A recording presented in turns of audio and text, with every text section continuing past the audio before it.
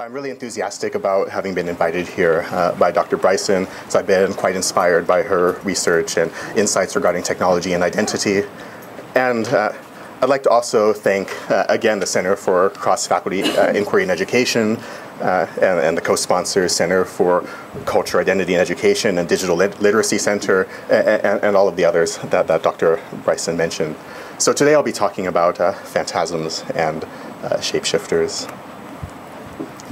So in my research, I develop computing technologies to enable new forms of stories and new types of identity. So the stories we tell and our identities are now distributed amongst our mobile devices, mapped onto characters in popular computer games, and integrated with other users in online communication and networking. Yet, despite these interesting advances, there are strong limitations of our current technologies for users to tell their stories, to represent their identities and personal experiences, emotions, or imagine new identities via rich fictions as characters in game worlds or virtual worlds. Now, of course, the boundaries, limitations, social structures, imaginative nature of violence, fear, fluidity of identity has long been explored in a sophisticated manner within the arts. So Yasumasa Morimura, here we see his self-portrait after Marilyn Monroe, casts him as a global icon, but it can't obliterate his own identity markers. A Japanese male operating within kind of luxury art market, raising questions about his own role in the art or mass media worlds. Or we also have here Adrian Piper's mythic being, where she creates what she calls this African-American male persona, a kind of mythic being that which embodies everything you most hate and fear, and put these hand-manipulated photographs within, say, New York Times articles, so kind of distributed identity in 1975 classified advertising section. More recently, artists such as Micah Cardenas have been constructing alternate identities. So this is a 365-hour durational performance in Second Life called Becoming Dragon, where it was a kind of parable for a transgender experience, but also the idea of indeterminate identity much more generally.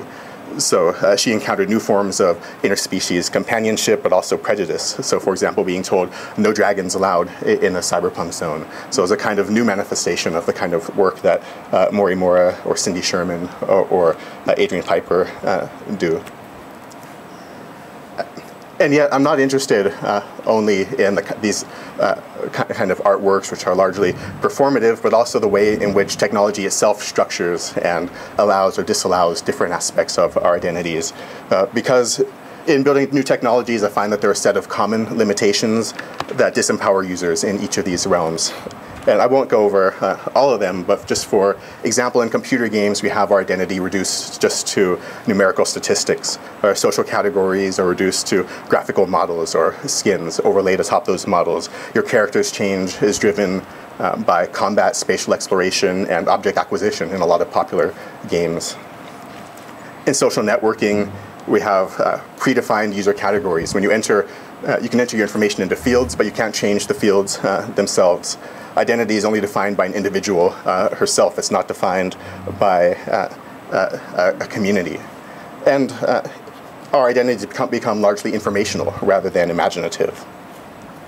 In virtual worlds, constructing, say, educational or cultural systems, we have affect and emotion largely ignored in our representational models. We have a limited diversity of cultural models, for example, implemented within the games.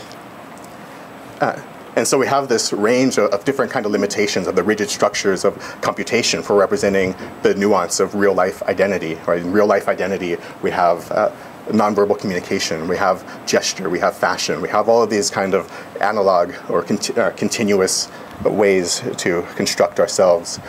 And what I believe is that we can develop much more robust, dynamic, contextually sensitive technologies in order to allow users to represent themselves imaginatively, yet also in order to help to agitate and fight against some of the kind of stigma which is built into our computational infrastructures.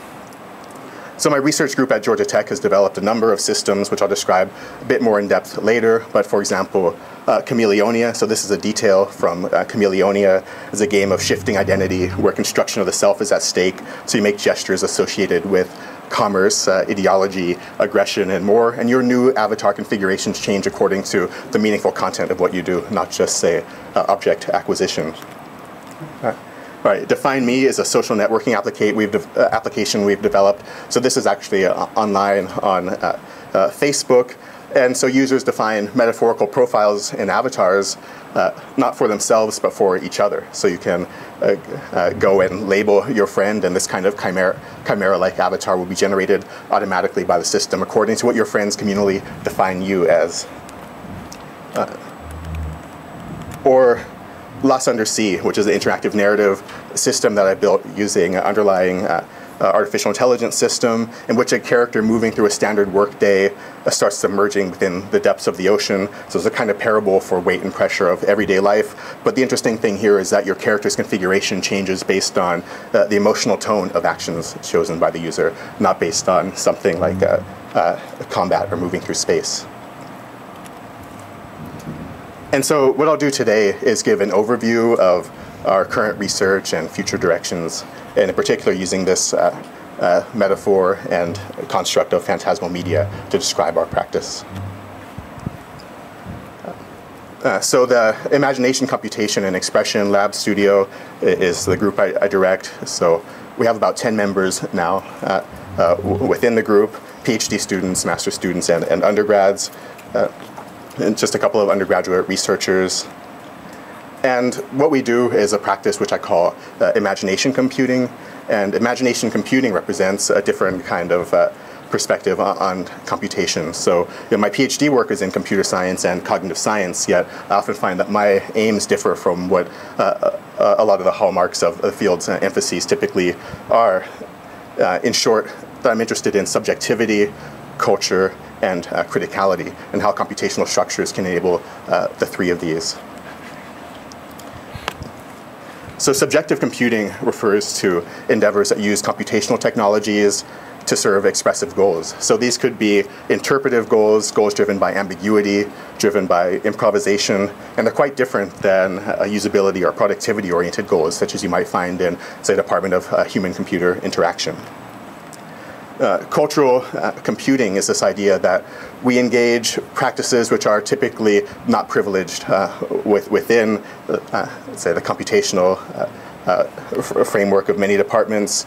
And we believe that computational innovation grounded in culture can actually spawn new forms of expressive practices. So that's not this idea that we can go out and find alternate cultural forms and exploit that for computing, but that computing can actually be grounded in a diversity of epistemologies. It's this idea that cultural practices are built implicitly into all computational systems. So for example, the von Neumann machine, which is in every computer architecture, you have programs and built-in memory. Well, when von Neumann first talked about the von Neumann machine, it was discussed in the sense